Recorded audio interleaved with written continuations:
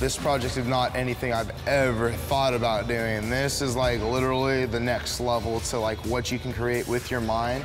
We flew an artist down from San Francisco and worked with him on this design of forced perspective, so it feels like this 3D world. And the artist has been here the last week painting this entire course.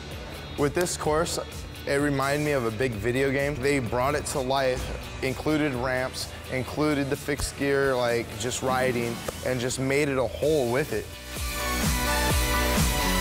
So our biggest challenges for us was the fact that something like this had never been done before.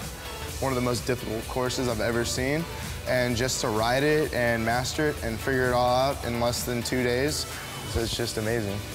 Josh just tore up on his bike, which was awesome. Like, just sit on the sidelines and watch him throw these huge tricks on top of a 3D, 2D world that we designed was a really great payoff. Well, I'd like to say that I've been training for this my whole life.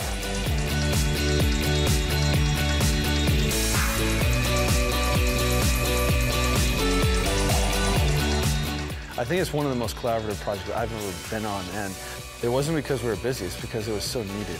It's just been a collaboration from our team to Red Bull to Boothby to the artist. Not one person could have made this happen. This is completely like an entire team that saw a vision and made it come to life.